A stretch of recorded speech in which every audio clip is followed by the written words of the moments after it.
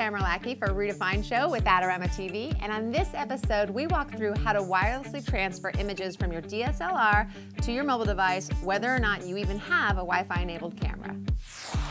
Adorama TV presents the reDefine Show with Tamara Lackey.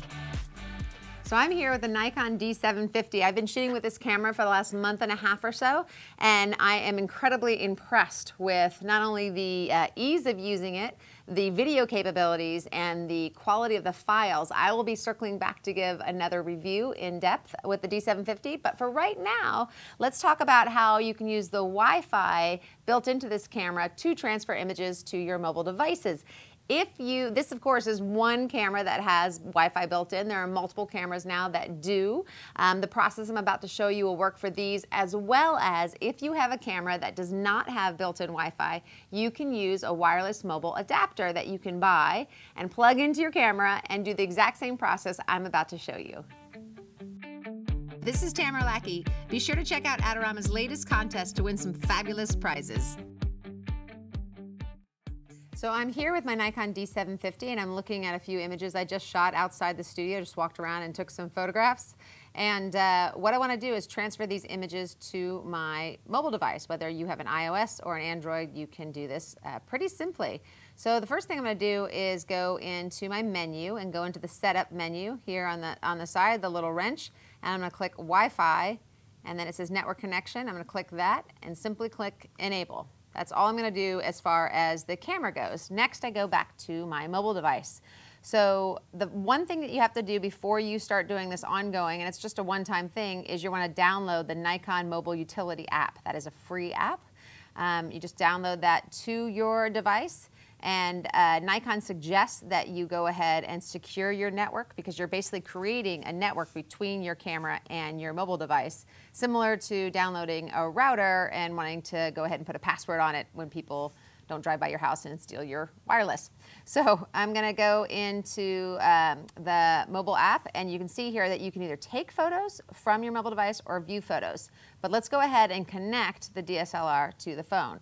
So I'm going to click back here and go into my settings, and my Wi-Fi is already going. I have it hooked up to my studio network, but I'm going to scroll down here and I see right here the Nikon wireless option. I click that, I wait for it to connect. The nice thing about this is I can make this wireless connection whether I'm in a park or at a client site or any sort of place that doesn't even have Wi-Fi. I don't need that because I can create it this way. So I've got that set up. I go ahead and pull out. And then I just go right into the mobile app. And I mentioned I have these two options. Let's look at the take photos real quick. If I click take photos and I turn my camera on, I now can operate my camera from my phone by simply clicking and setting up focus based on where I want to take a photograph. And I can go ahead and take a picture right there, and I can make adjustments as needed. That's pretty cool. It'll immediately download, and by the way, I have this set to a RAW file. But let's go back to the view photos, which I wanted to show you. It immediately is calling in the pictures on my D750. So I go ahead and click there, and I look at the photographs I have just recently taken walking around the studio, and I say, okay, I like that one. I can click on it and see it big. Again, this is a RAW file, and I can select that image. I can go back. I might want to select multiple images, even right here from the screen. I can just do that, and I want that one, and I want that one, and I like that one, and I simply hit download. It confirms how many images I want to download. I say yes, and it starts downloading these RAW files at a pretty nice size. It can give you the raw image, or it will have you a recommended size based on what you prefer to do. It downloads those files, and they go right into my camera roll on my phone. So I click out. I go into my camera roll, and then I look and see those images I just downloaded from my camera right here on my phone. And it really is as simple as that. If I do not have Wi-Fi built into my camera, I can actually buy the wireless mobile adapter, click it right in, and have the same sort of functionality that I have that's built into the cameras right now. Thanks so much. If you have any questions, feel free to leave them in the comments and I will check back. Otherwise, tune back in for our next reDefine show, and don't forget to subscribe to Adorama TV for all kinds of wonderful photography education.